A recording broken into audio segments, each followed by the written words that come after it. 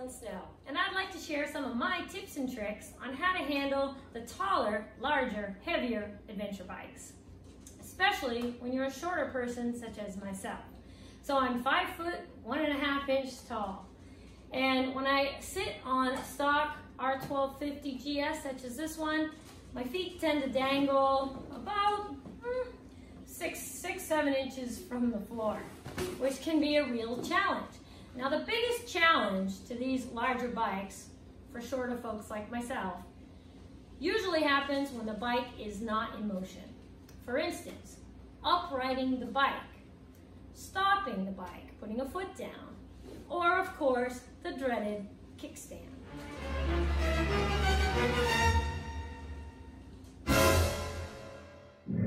Now, some of you may argue, why don't I just get a bike that I can touch both feet flat-footed on the ground? Smaller bikes are fun, but they just aren't always capable of doing all the things that I want them to do. This particular adventure bike, although it is larger, it can carry a lot more fuel, which allows me to go on longer adventures and not have to worry about trying to find a gas station out in a remote location. It's comfortable, has the heated grips, and it has a GPS setup with a little toggle wheel.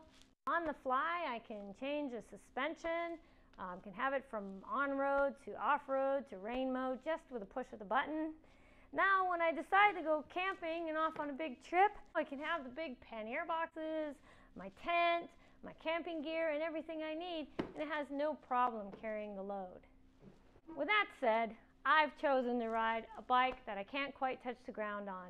It shouldn't be a problem for you. It's not a problem for me. So I want to share some of my tricks to help show you how you can work past that. So with the taller bikes and the shorter legs, uprighting the bike can be a challenge.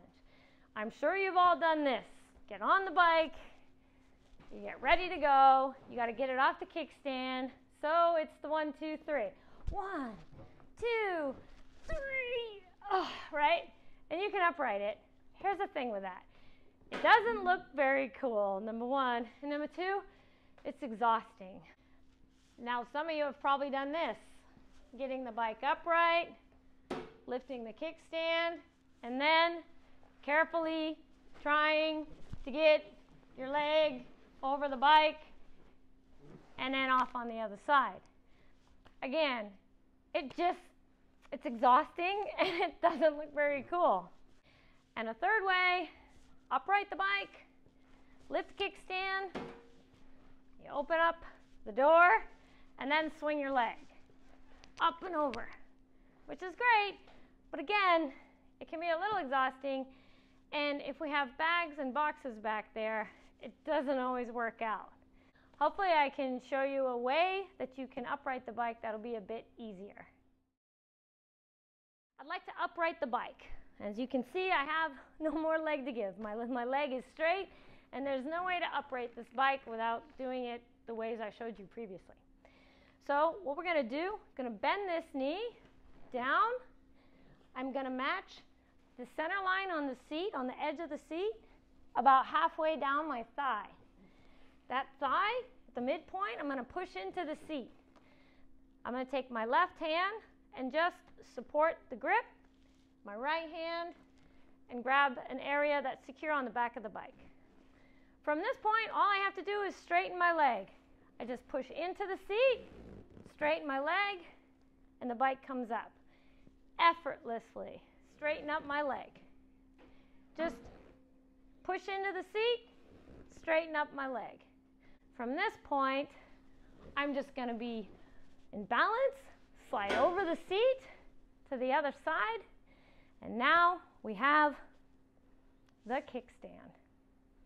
As you can see, I can't reach it. Keeping my right foot on the ground to balance the bike, I can't reach it for everything I have. Let me show you a kickstand trick. One of the ways I like to tackle the kickstand is with what I call the lift and dive. So here I'm demonstrating it on the same R1250 GS without any gear, so you can clearly see how this works.